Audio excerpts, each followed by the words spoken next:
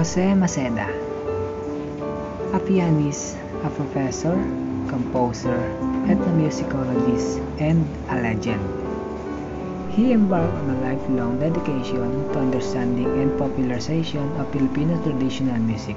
Eventually, this interest would draw him work to document so-called village music, the indigenous music of the Philippines that had been performed in ceremony and ritual thousands of years.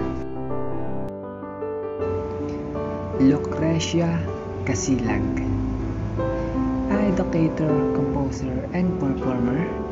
Lucrecia Roses Casilag, also known as Lucrecia King Casilag, born on August 31, 1918 in San Fernando, La Union, grew up in Paco, Manila.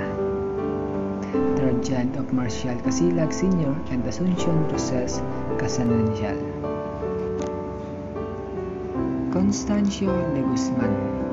He was born on November 11, 1903 in Guiguinto, Bulacan, Philippines as Constancio Canseso de Guzman.